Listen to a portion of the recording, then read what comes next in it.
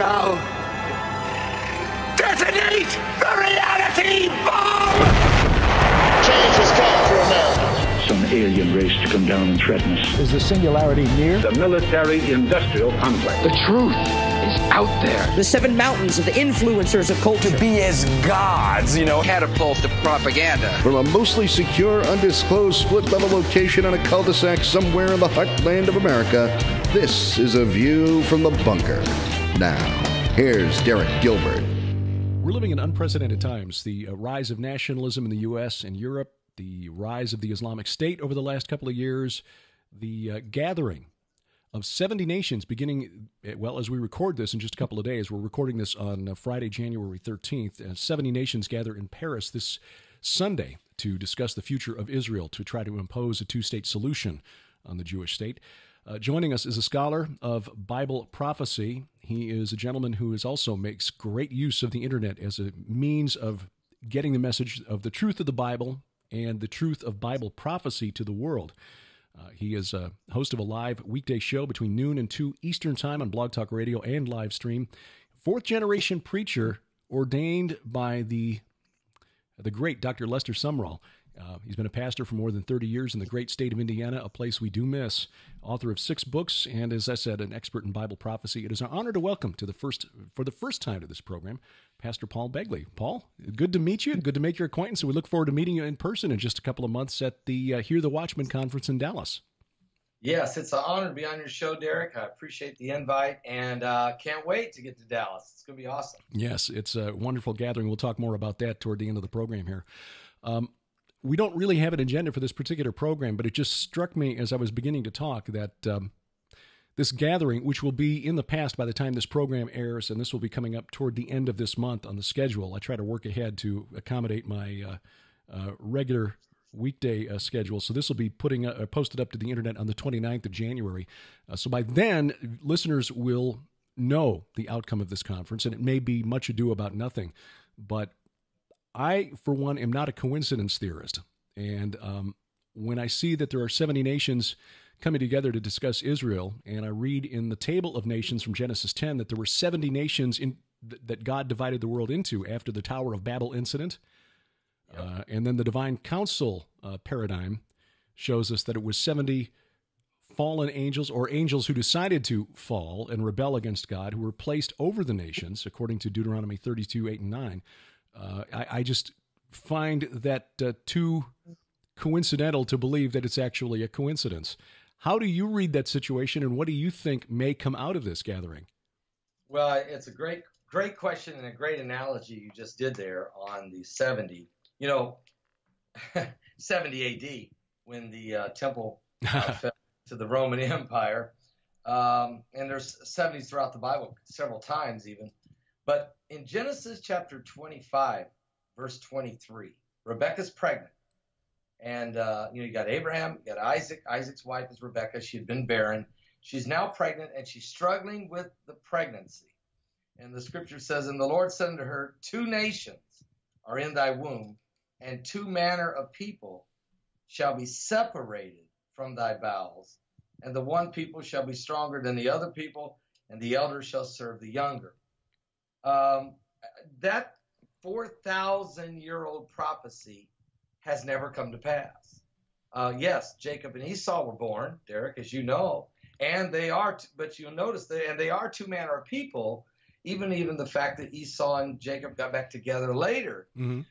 Here we are, these 70 nations are gathering, and they're trying to forcibly divide the nation of Israel, which is touching the apple of God's eye. Of course, that's Zechariah chapter 2, verse 8 says, when the nations come to spoil you, they're touching the apple of God's eye.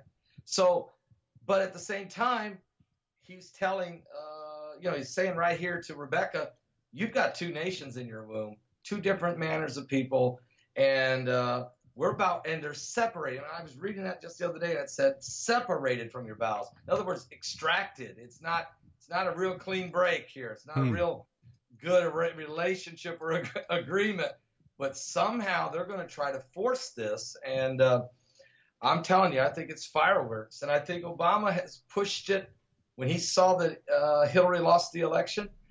he stepped it up. They even changed the summit. This summit was supposed to have been December 17th. Really? And they changed it.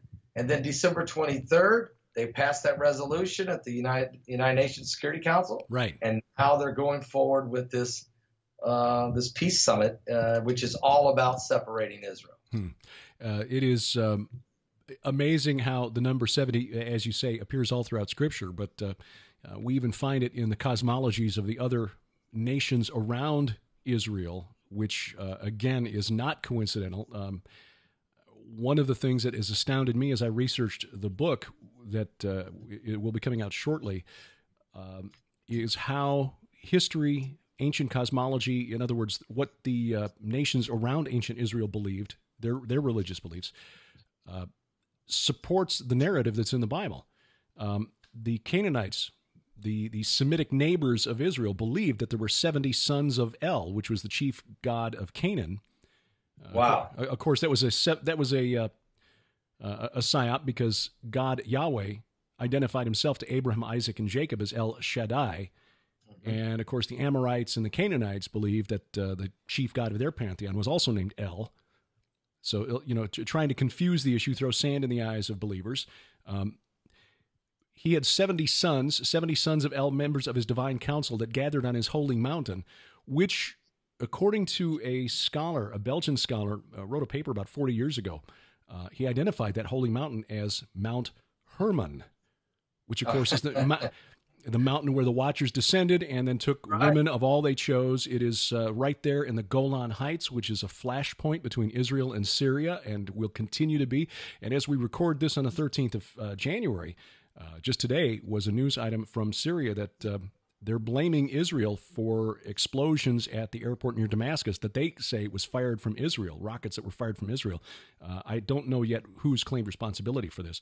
So, but anyway, you've got these 70, the 70 nations, Mount Hermon, the false god of the pagan nations around Israel, and there is some scholarly evidence to suggest that the modern-day Syrians are literally the physical descendants of the ancient Amorites, whose iniquity was tied to the return of Israel from Egypt. So it's all connected, and the Bible is supported by all of this evidence from outside of the Bible when you start digging into it and looking for it. As Jim Fletcher, though, who's a scholar of Bible prophecy, says, though, because, as you point out, when you start messing with Israel, you're messing with the apple of God's eye. He said, really pity those 70 nations instead of anyone who comes against Israel, because God has their back. Well, these are great points you just brought out. And what concerns me is the United States is one of the 70. Yes. I mean, what's weird is the Obama administration abstained and allowed the United Nations Security Council passed by a vote of 14-0, but then turned around and said, but we'll vote against it. Okay. But you don't have clean hands when you do that. And so at some point, I look at Genesis chapter 12 and it says, the Lord will bless them that bless thee and curse him who curses thee.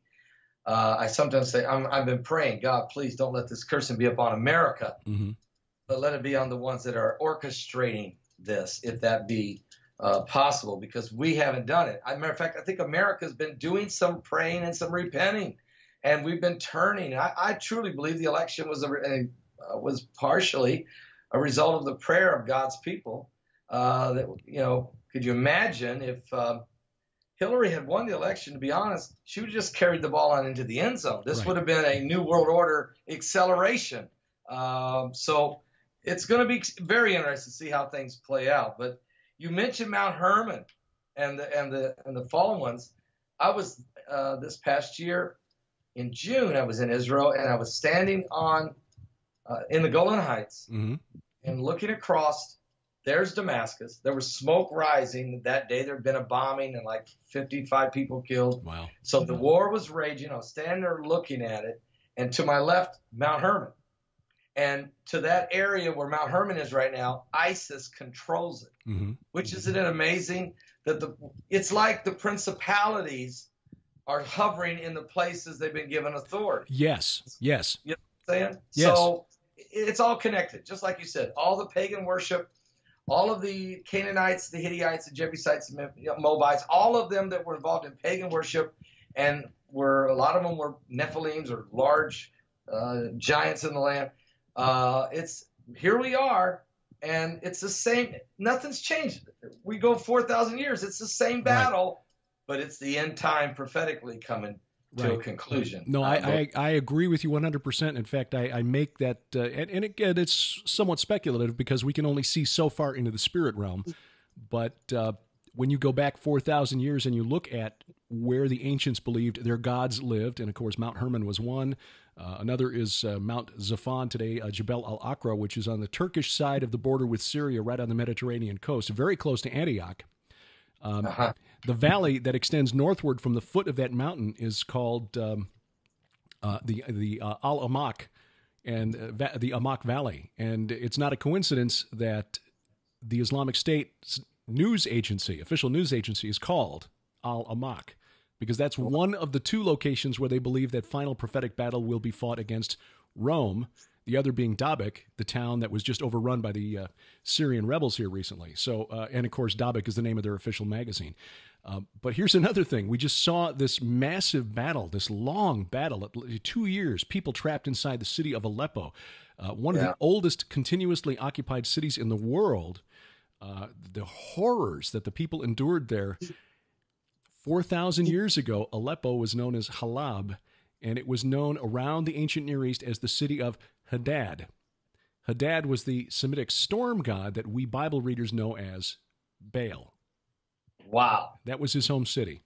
So, it's and in fact, well, I could go on, but I'll let people who are curious look up the book. Anyway, it is all connected: history, archaeology, ancient languages, and the Bible just focuses on what we need to know as believers. So where do we go from here, I guess, is the big question. We look at the changes that have taken place, specifically for Americans. What does the Donald Trump election mean for us? Would, say, moving the American embassy from Tel Aviv to Jerusalem, which he's promised to do, and in fact, the United States Congress voted to do 20 years ago, but every year the president has issued another, every president since George W. Bush has issued a renewable stay or suspension of this move that Congress voted for national security interest. And of course, President Obama just renewed that in December. When that suspension ends, if Mr. Trump is true to his word, the embassy will move to Jerusalem. What does that mean for America? It's a great question, Derek. It's a 6-month stay each time a president does it. So he did it. It means Trump cannot move the embassy or make the announcement to move it even till May of this year. And which is weird because that would be the 69th anniversary of Israel as a nation. Huh. And I started thinking about Daniel and the 69 weeks. But anyway, what will happen is if the United States moves this embassy, and by the way, Ted Cruz just brought it up again, put another bill on the floor, says, we've already passed this, but can we pass it again? Trump wants to do it. I believe that he has the majority now, a super majority, if you will, between the House and the Senate. It can happen if he wants it done. Obama and the left are screaming for it not to happen. And even John Kerry said a week ago that if it is done, that it will cause an explosion in the Middle East. That to me was like a code word. Mm-hmm. So to say, guys, if they try to do this, go ahead and just tear loose.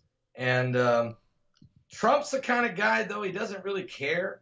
Yeah. He's staring down the media. He's staring down the establishment, Republicans and Democrats. He just doesn't care. He's staring down the intelligence agency. He's staring down the Fed chair, Federal Reserve. So I don't think he cares. And I really think that what's going to come out of the summit in Paris will be they will draft a resolution to divide Israel back to maybe even the 49 green line. And Israel, of course, is going to reject it. And it's going to we'll come into next year, or this year, I should say, when the General Assembly gather in the fall. It'll be a big-time deal. and Trump will threaten to defund the UN. I mean, he doesn't care. He doesn't know if it's really worth it or not. So he'll threaten and then compromise. So we'll see how this plays out. I think prophetically, Derek, what the scriptures have said are going to happen this is the Jerusalem's the cup of trembling. It's the burdensome stone. And we're going to be in Zechariah 12 this year. I see it happening. So let's see how that plays out. There is a sense, I think, that and we see by the exit polls that back in November, about 80% of evangelical Christians in America voted for Donald Trump over Hillary Clinton. And one of the concerns I had was that we Christians would take the election results as God showing us favor and say, okay, great, we dodged a bullet, everything is fine now, we can go back to sleep. What do you think? What is the proper response of Christians to the Trump presidency? I think that God did answer prayer. It's too amazing. It's too amazing. It was too big of an upset. The media, everybody was sure Hillary's going to win. When Hillary spends $2.5 million for a fireworks display, that you don't spend that unless you think for sure you're winning. You're going to use it, yeah. Yeah, but God narrowly through the Midwest there, picking those states off very close, just had to be the hand of God. Now that we've won, and I should say 80% of them in evangelicals voted for Trump. Mm-hmm. It's not time to say thank you. It's over. He's the savior. We'll be fine. No, quite the contrary. Now we got to kick it into high gear. The door has opened, and this is the greatest window for the Great Commission in history. The church has to take this opportunity and blow through this with everything we got. We cannot fall back to sleep and experience the 1963 loss of prayer in schools, 1973 Roe v. Wade, recently gay marriage. We just can't go back to sleep no more. We've got that. The Lord has woke us up, but we cannot fall asleep. So I think it's programs like yours and ours and others that need to continue to push forward and cry loud. Stand up on that mountain and cry loud and say, keep going. And I see America realizing that right now. And I think part of the reason the church will stay awake for a little while here is because there's going to be so many battles. They're going to keep rallying around each other. Trump is not going to get to play the game like everyone else. He doesn't play the same way. Mm-hmm. He will be in one fight after another, which will do nothing but energize the base. Yeah. And so I think it will help us. We don't like conflict, but in the end, it may keep us awake, So I think the church needs to step up, go forth with the gospel of Jesus Christ. And we need some Christians to actually run for some of these political offices locally as well as nationally. We gotta stay in possession of opportunity. So I think America is going to step up. Only reason they don't fall back to sleep is there will be so many confrontations. It will help keep us awake. Yeah, it's funny that the media hasn't recognized yet that their approach to Trump during the election is what motivated a lot of people to get out to the polls. That out here in middle America, flyover land, we are sick to death of the media and its condescending attitude toward average middle Americans. The whole fake news meme, which has been turned on its head, by the way, and I don't know if you saw Mr. Trump's press conference this week where he basically called out CNN. That was a stand and cheer moment. But their attitude, the attitude of the major media, is that the only reason anybody voted for Donald Trump is because we're too stupid to discern between what is true and what is fake news. And we here in middle America are saying we know what fake news is because all we have to do is turn on CNN, MSNBC, and truth be told, Fox News a good bit of the time. And there it is right in front of us. And it is through the alternative media like your program, Paul Begley Prophecy, View from the Bunker, and other programs, Skywatch TV, that we're trying to get, we try to hold ourselves to a standard of accuracy filtered through a biblical lens. So I think you're absolutely right on that point. I think that the more the media continues this confrontation, the more people will continue to be energized. You've identified a few hot button social issues, which of course the church has lost. Let me put it. Let me ask you this, because it's one of the things I have been talking about on my program off and on for the last few years is what Christians believe. The Barna Group does a lot of research in trying to figure out or gauge the temperature, if you will, of what evangelical Christians in America say they believe. And they come back with some results that are kind of depressing at times. That in America, only 19%, this is according to their 2009 survey, so this is getting a little long in the tooth, but the results are pretty consistent when they do this survey.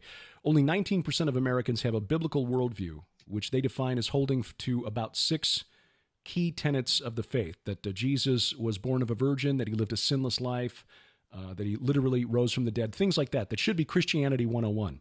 Only 19% of Americans, let me check that. Only 9% of Americans. But what was even more depressing is that when you ask people who self-identify as evangelical Christians, only 19% of evangelicals hold all of those views. And then a lot of people who call themselves born-again Christians, well, Jesus didn't live a sinless life. Nobody's sinless. Well, he didn't literally rise from the grave. In other words, things that we should understand as basic points of doctrine, most people in the pews on Sunday mornings don't understand. So my question to you is, how do we overcome those losses on those social issues when people don't accept the Word of God as authoritative? That's a great question. And at times when those statistics, I did not know those statistics. That is one of the most. I'll send you the link to that survey, because that was something I stumbled across a few years back, and I refer back to it pretty frequently because it is eye-opening. And it seems to me that we can't win back the country until we win back the pews. Yeah, and we're not even in these things. You're talking about just the virgin birth. Jesus Christ, the Son of God, died on the cross and literally rose from the dead, and is going to come back. I mean, those are very simple. Christ is the only way into heaven is through Jesus. I mean, we're staying very simple with the doctrine here. We're not even going to get in, and if we've only got 9% of the Christians of the world that understand that and believe that, we got a huge problem. Okay? Right. Huge problem. So, because if they don't go back to basics. If they don't accept that there's an ultimate and objective standard of truth, right, then it becomes very easy to start rationalizing yourself away from confrontation. Well, these people, everybody deserves love. So what if it's 2 men or 2 women or 3 men or two guys and a lizard? It doesn't matter anymore. It's just whatever makes you feel good is okay. If you don't accept that there's an ultimate objective standard of right and wrong. And I think we've lost that. And again, it seems to me that it's going to be near impossible to win the culture war until we win back our churches. And when we see church, right. Yeah. The days of Noah, Jesus said, as it was in the days of Noah, so shall be in the coming of the Son of Man. Well, you go back and look at the days of Noah, and it was just total chaos among those that were supposed to be following God in some way. You had violence. The land was filled with violence. Men's hearts were on evil continually. Every imagination of the thought was on evil. They were eating and drinking and marrying and giving in marriage. In other words, there was no moral standards at all. Right. And we're in the same boat. I mean, we're in the same boat. And we're even talking about in the church. We're not even talking about the world. Right. There's been so much lackluster, lukewarm, compromising of sin. And I'm not even going very. We're just talking about basics here. It's very simple, and so it is a huge issue. But God always, here's what I've always understood: God always resurrects people from nowhere to bring back the righteousness to the body of Christ. You could study throughout historically of the church. I mean, we've had our Billy Sundays to our D.L. Moody's. Mm-hmm. It just. You can just study the history of church. God will raise up people out of nowhere that will be have a prophetic voice of righteousness, and there will be a rally. And I saw last night on Fox News, by the way, that 90,000 Christians have been martyred a year for the last 10 years. Right. It's an unbelievable statistic. And anytime I've found, Derek, where there's great persecution, there's great power. If you read the early church in the book of Acts, they were tremendously being attacked, and they were strong in their faith and in the power of God. The same thing now. The great persecution that's coming upon many of our brothers and sisters in Christ in the Middle East and around the world, North Korea, China, and other places, they have tremendous faith in God. I think it's the Americans and the Europeans, Christians, who have really fallen into this cold condition, if you will, that needs a revival. We need a revival among our brothers and sisters, and we need it among the church. We really do. And that's one of the things that Tom Horn's been talking about for quite some time, and he believes that we're on the verge of one. I have tended to be a little more skeptical, but in talking with Tom and Tom's daughter, Donna Howell, who's done a remarkable job on a couple of books recently, and she was a contributor to a book that they co-wrote with Dr. Larry Spargamino called Final Fire, where they're looking at the possibility of an end times revival, one final burst of revival before we get to the end game. And they're beginning to make me a little more hopeful that, and maybe that the election of Donald Trump is that window of opportunity that we have to get out there and, as you say, fulfill the Great Commission. Here in America, we've had it pretty easy as Christian throughout. When you compare to Christians throughout history, the freedom that we've had in America has been kind of an anomaly. One of the worst things from a doctrinal standpoint to ever happen to Christianity was when Constantine legalized it. Constantine legalized the faith, and suddenly it became a path to power and wealth. And then when Theodosius made it the official religion of the empire, well, then, the enemy couldn't crush it from without, so he decided to rot it from within, and has done a really, really good job for the last 1,700 years. Prophetically speaking, where do you think we are? How close are we to the end, if you had to make a guess? Well, I take a look at this. There's so many prophecies that are in the Bible that are actually in play right now. It's incredible. Damascus, Isaiah 17:1. The nations that are surrounding Israel that are mentioned in Ezekiel 38 and 39. Incredible. Yeah. The third temple. Okay, we don't need one as an evangelical pastor. I even said this to Rabbi Yehuda Glick when I was interviewing him in Jerusalem, and he just got into Knesset. He's now a member of the Knesset. He's the leading rabbi, as you know, for the third temple to be built. He's Orthodox Jew. He was shot 4 times by a Palestinian and almost died. I'm sitting there in his office, and we're talking about this, and I said, we don't need a temple. I'm just going to be honest with you. I'm an evangelical preacher from Indiana. We don't need a temple in Jerusalem.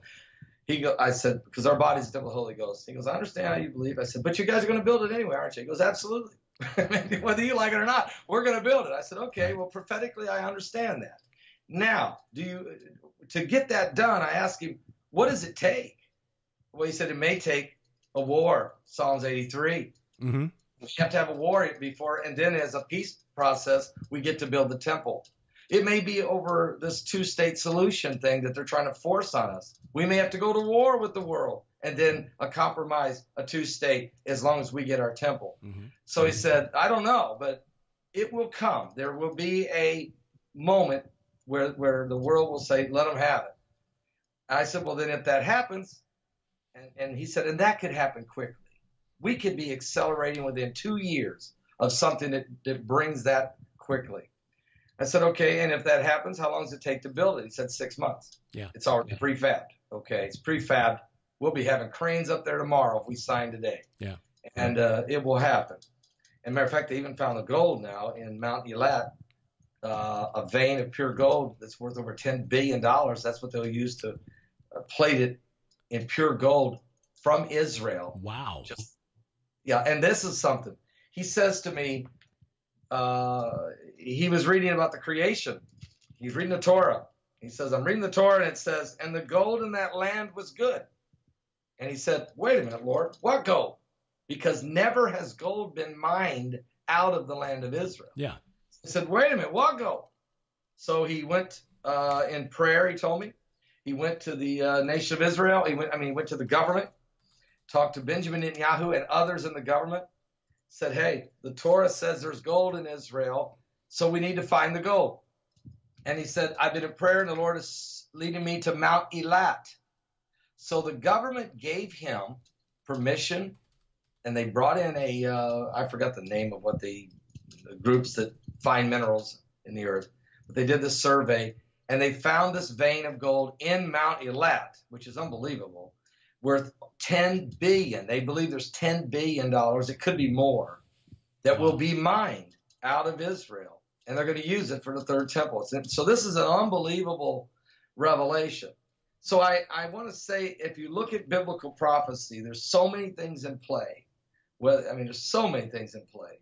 But what's happening in Paris, the resolutions and the division of Israel as a nation, and the building of the third temple, and the things, because if you go to Revelation 11, you know that the blueprints of the temple is drawn out there. Mm-hmm. He even said to me, the temple is going to be a modified temple like Solomon's, but no outer court. We're not going to put an outer court. We want tourists to come in and walk around, and they can go to the mosque, or they can go to the temple, or they can go to the museum we want to build. And I said, well, that's Revelation chapter 11, New Testament stuff. He goes, I know what it says, but we're not worried about that. I said, well, so, Derek, to be honest with you, keep an eye on that situation, because as you see that moving, it kicks a lot of things into play that's in the biblical prophecies of the end time. Yeah.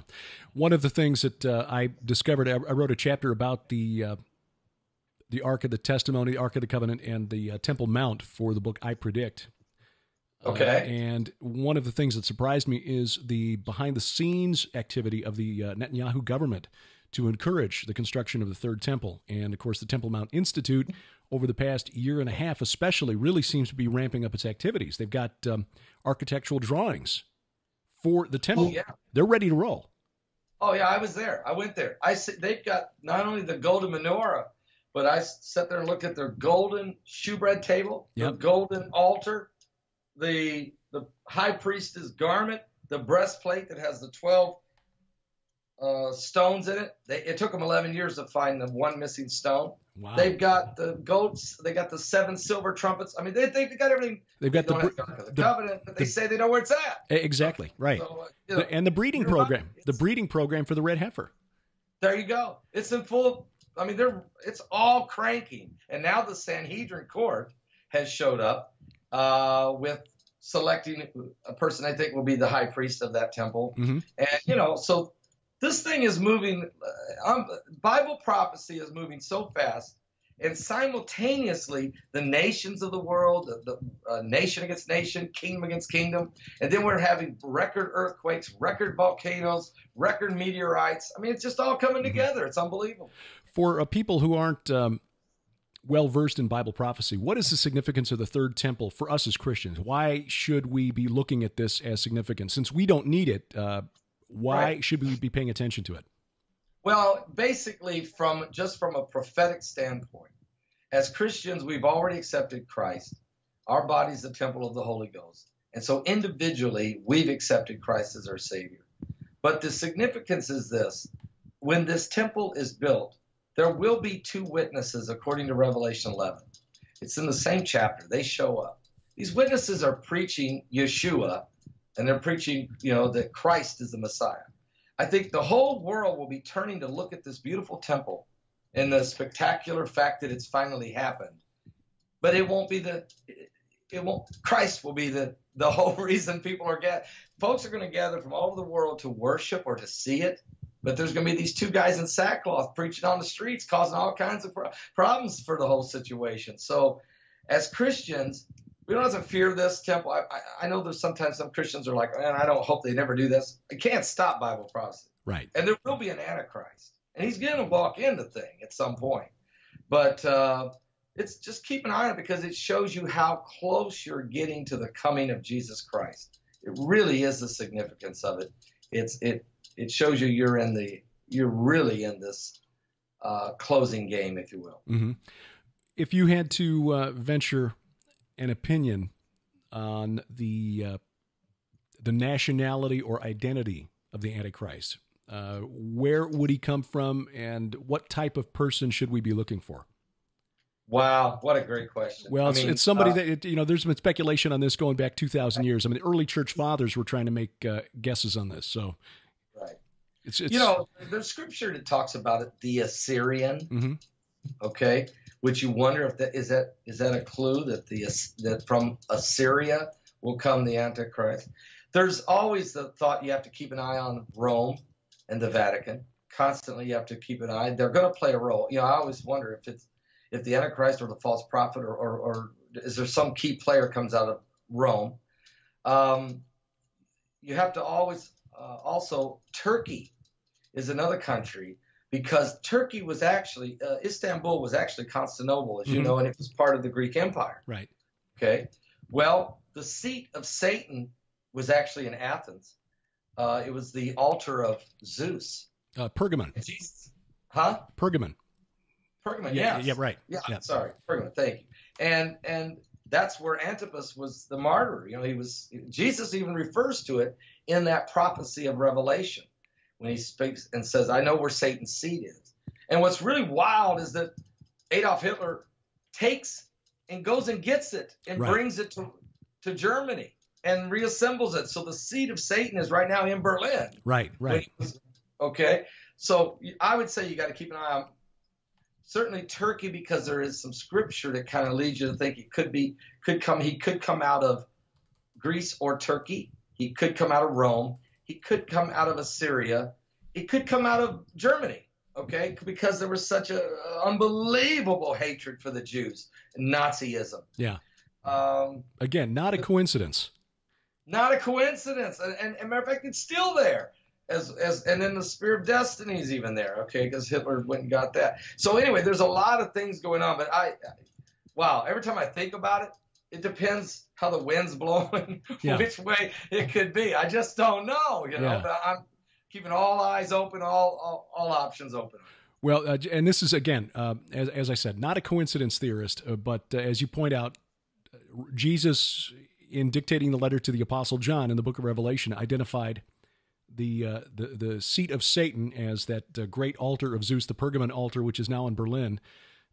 Earlier in Scripture, in Matthew, where Jesus is accused of casting out demons by the power of Beelzebul, Baal the prince, Jesus links Beelzebul with Satan. So you've got Satan linked to Zeus. You've got Zeus, who was linked to Baal, not only by Jesus there in Matthew 24, but the ancient Canaanites, Phoenicians, and Greeks understood that the holy mountain of Baal, which is this Jebel Akra, this Mount Zaphon in Turkey, was also the holy mountain of Zeus, where Zeus fought his battle against the sea monster Typhon. It's also where Baal fought his, against the sea monster.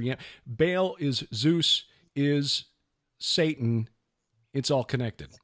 Beelzebub, Zeus, Satan, it's all connected, like you said. Yeah. So I exactly with you. I watched Turkey, that area in Turkey. I watched Germany. I always got an eye on Rome. And when the scripture keeps talking about that Assyrian over in Daniel, he just talks about it. I mean, basically almost you think he's talking about the Antichrist there. In Daniel 8 and 9, and he talks about the Assyrians. So I don't know, but I think we're in the ballpark, don't you? I do. And there was a team picture there. I don't know. Well, and there was something else that was tickling in the back of my brain, and thinking about this Pergamon Museum in Berlin. Another one of the artifacts that they brought back there was the Ishtar Gate from Babylon. Wow. So I didn't know that. Yeah, that's all. That's also there, which was excavated. And it's in Berlin. It's in Berlin. In the same museum as the seat of Satan. Ishtar, who was Inanna to the Sumerians, but was also Astarte to the Canaanites, Venus to the Romans, Aphrodite to the Greeks. All the same. It's all connected. Yeah, it's the rise of the old gods. And we talk about the change in our culture and the standards that have been pushed on us over the last couple of years, with gender being fluid. You can be male one day, female the next day, and then neither. Facebook has 50 different designations for gender, that you can pick from. When you go back into the cosmology of ancient Sumer, ancient Babylon, that was all part of the religion of Ishtar, of Inanna. She was the original gender fluid deity. When progressives, and this is the irony of all of this, what we're being told is very progressive, modern, and enlightened, is actually just turning the clock back to the days of Abraham 4,000 years ago. So it wasn't until Moses, about 3,500 years ago, that somebody came along and said, you know what, thus saith Yahweh, thus saith the Lord. These things are wrong. That was new. Right. That was new.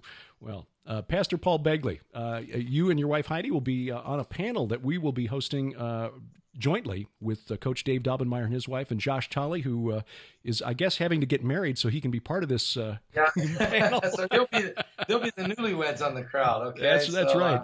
All at the Hear the Watchman conference coming up March 31st through April 2nd at the Hilton DFW Lakes Conference Center.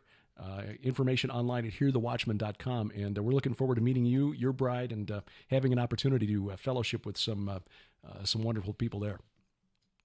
We look forward to it, Derek, and see you and Sharon and everybody else that's going to be gathered. It should be a great time. Before we go, where do people find out more about your daily broadcast and your ministry?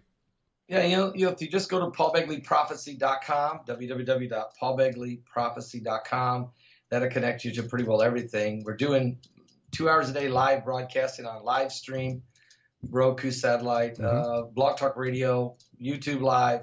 But we also have a television show. It's called The Coming Apocalypse, and it's on LaCie Broadcasting. DirecTV, every Sunday night, if you're anywhere in the country, you can watch it on DirecTV channel 367. Channel 367 every Sunday night at 10:30 Eastern. Got a half-hour broadcast called Coming Apocalypse, and it's on a couple other 4 other little cities as well. But that's the main one we like. It reaches everybody across America. So yeah, we stay pretty busy. Very good. All right, Pastor Paul Begley, thanks for your time today. Look forward to meeting you and seeing you in person in Dallas. All right, thank you. It's been a pleasure. God bless. Check the show notes at VFTB.net, or if you're watching this on video, youtube.com/Derek Gilbert, then please look below and you'll find a link to Pastor Paul Begley's website and to his YouTube channel. He's doing a lot of video these days, and that seems to be where things are at, which is why, if you're watching this, you're watching this. I'm an old radio guy. It's taken me a while to adjust to the whole video thing. But we appreciate those of you who have subscribed to the YouTube channel, and I encourage you to share these videos around. Also, please remember that my novel, The God Conspiracy, is being rolled out in an audio form, free audiobook format, 1 episode per week on YouTube, this very YouTube channel. Most of this same station, in fact. And if you subscribe, you'll get an update every Monday morning at 9 o'clock Central Time, 9 a.m. Central Time. That is UTC -6. And the new episode there waiting for you to digest. 21 episodes already in the tank. Another one coming up tomorrow morning. That would be January 30th. So time to binge listen. Just go ahead and binge listen. And thanks to Jake Ruchotzke for putting together the video for that, and also the background for the video that you're watching right now. I do appreciate his help because his creativity is far beyond what my limited vision would create. Audio, I do okay, but still a newbie when it comes to this video stuff. Speaking of books, Sharon and I have been talking for a while about the forthcoming release of my first nonfiction book, The Great Inception, Satan's Psyops from Eden to Armageddon, and that is drawing near. It's just about 5 weeks away. March 7th is the official release date, but you can pre-order now at skywatchtvstore.com. Now, it'll be available through all the usual channels, brick-and-mortar stores, Amazon, of course, Barnes & Noble, once it's officially released. But if you order through the Skywatch TV store, you not only get The Great Inception, and I'll tell you a little bit more about the book in just a second, you'll get Mike Heiser's new book, Reversing Herman, which is a must-have for your reference shelf. Put it right next to his other must-have for your reference shelf, The Unseen Realm. So you get both of those books plus a DVD with 5 hours of content, 3 video presentations, presentations I did that were videotaped, digitally recorded. See, I'm still old school.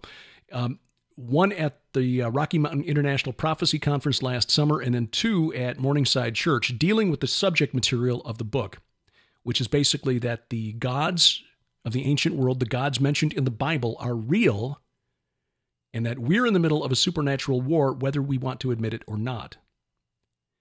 And then I go through and show exactly where in the Bible you can find this. This is not some weird reinterpretation of Scripture. It's all there. A little bit more about that in just a second. So you get that, plus 4 interviews that we did with Mike Heiser last year as sort of a teaser for Reversing Herman. And we've got 4 new interviews with Mike coming up beginning February 19th on Skywatch TV. But those 4 from last year, plus my 3 presentations on a DVD, and then an audio CD. Actually, rather, it's an MP3 CD with 7 hours of audio. 7 hours of audio with Mike Heiser recorded on this program dating back to 2009. And I think we even have one of the early PID radio interviews with Mike on there. So altogether, 7 hours of audio. Mike Heiser talking about the unseen realm, talking about his novels dealing with the UFO phenomenon, the facade and the portent, Reversing Herman. Got him live at Roswell for the UFO Festival one year.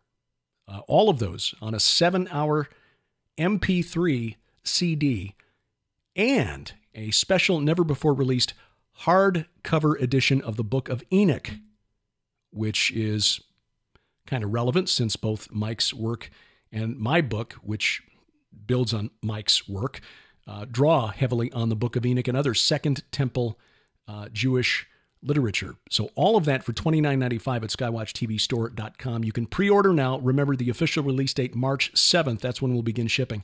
But again, if you buy through Skywatch TV, you get all of that for $29.95. $30 for the Book of Enoch, Mike's new book, Reversing Herman, my new book, The Great Inception, plus 5 hours of video and 7 hours of audio content on the subject material of these books. So much for the commercial. Now, what is my book about? The Great Inception. As I said, we're in the middle of a battlefield. Most of us don't recognize it. If you're listening to this program or watching this program, you're probably predisposed. You probably believe that the enemy is real, that Satan and his minions are real. Sadly, that means you and I are in the minority. Not of Americans. I mean, we're in the minority of Christians. Most American Christians do not believe that Satan is real. Even more distressing is that most American Christians, and this is based on research by the George Barna Group, most American Christians don't believe that the Holy Spirit is real. 60%. More likely to view him as a symbol of God's love than as a literal entity. And it's roughly the same percentage when you're talking about Satan. He's not really real. He's just a symbol we use to represent evil. Okay. But the Bible says we're not wrestling against human opponents, but against principalities, powers, rulers of spiritual darkness, sometimes referred to as archons, thrones, dominions. Peter says Satan is like a roaring lion, seeking whom he may devour. Sounds like they're describing literal entities to me. Well, it's because they were. But more than that, when you see some of the confrontations in the Bible stories that you and I have heard since Sunday school, and we tend to view them as like a picture of baptism or of having faith in God or trusting when things are going badly. Yeah, okay, they are those things. But some of the things that are hard to understand, like why did God literally part the Red Sea?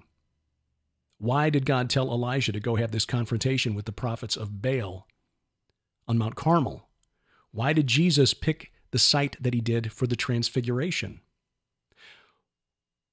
There are even some lesser known ones that when you understand some of the stuff that was going on behind the scenes, in the minds of those that, the prophets and the apostles who wrote the books of the Bible, stuff makes a lot more sense. Like, why did God choose a man named Barak to go into battle against a general named Sisera? There's a reason, a supernatural reason, a message to the spirit realm, the supernatural entities that rebelled against God's authority. Why is Mount Hermon so significant in the Old Testament? And not just to the Jews, the Israelites, but in the ancient Near East, as far away as Babylon, which is like, 600 miles away. Why was Mount Hermon so important? There are a lot of things like that in the Bible that make more sense when you read it with a supernatural worldview, which is the whole point of Mike Heiser's previous book, The Unseen Realm. His new book deals with Mount Hermon and why Jesus' mission involved reversing the sin of the Watchers. And that's not just the creation of the Nephilim, the other stuff, teaching mankind stuff that we weren't supposed to know. One of the other things that I found in the research for my book that's really fascinating is a literal connection between one of the people groups that the Israelites had to push out of Canaan and major figures in Greek mythology. These people apparently thought they were descended from these mythological figures, or figures that we thought were mythological, but they're not. They're real. That's the point of my book. So I'm excited about the content because it's making the Bible a lot more exciting. So I hope you find it exciting as well. Of course, Pastor Paul Begley, our interview guest this week, one of the speakers coming up at the Hear the Watchman Conference, God's Great Gathering, the G3 Intelligence Briefing. That's coming to Dallas March 31st through April 2nd. And this week we got exciting news. Pastor Carl Gallups has been added to the lineup. It keeps getting better and better. Carl Gallups, L.A. Marzulli, Russ Dizdar, Dr. Michael Lake, Pastor Billy Crone, Coach Dave Daubenmeier. Just to see those guys alone in one gathering is well worth the price of admission. And of course, Sharon and I will be there. We'll be sitting on a panel with Coach Dave and his wife, Josh Tolley and his new bride, Pastor Paul Begley and Heidi Begley, and we're talking about serving in ministry side by side as married couples. But more than that, what it's like, what we need as married couples to be doing as Christians on this supernatural battlefield. So that'll be part of it. Of course, I'll be talking about the book as well. That is, again, March 31st through April 2nd, the Hilton DFW Lakes Conference Center in Grapevine, Texas. It's the Dallas metro area. Save $20. Save $20 on your registration by using the promo code Skywatch. Promo code Skywatch, save $20 on the registration. Sign up at hearthewatchman.com, or if you're looking at the website, VFTB.net, click the link in the sidebar. This one. Josh Peck, Jake Ruchotzke from Skywatch TV also will be there, so we'll be well represented there, and we hope to see you there as well. This week, Sharon dealing with a second round of this virus that's been going around our place, and by our place, I mean Skywatch TV. We've been sharing it back and forth since the beginning of December. Josh Peck, poor guy, has had it 3 times now. So that's why there was no new Bible study today at gilberthouse.org, the Gilbert House Fellowship, taking a week off. Sharon's been just coughing and having a really rough time. So we appreciate your patience. We will be back, God willing, next week. But meanwhile, you can catch up on the archives at gilberthouse.org. And I'm sorry we had to miss this week because I'm really getting excited about where we're at in the New Testament. We're about to start the book of Hebrews, and we're probably going to take more time in the book of Hebrews than we posted on the schedule because there is a lot of stuff there. So this week on Skywatch TV, we begin a couple of weeks with best-selling author Joel Richardson, his new book, Mystery Babylon. He's got an interesting theory on who he identifies as Mystery Babylon the Great, or Babylon the Great, in the book of Revelation. It's always an interesting and educational conversation when we have Joel Richardson on the program. So you'll want to catch that. Skywatch TV this week and next week. For complete listings, log on to skywatchtv.com/channels. A View from the Bunker is a production of Gilbert House and released under Creative Commons Attribution, Non-Commercial, No Derivatives 4.0 International License. The opening theme is by Kevin MacLeod, www.incompetech.com. We wrestle not against flesh and blood. I'm Derek Gilbert, and this is Skywatch. This is A View from the Bunker.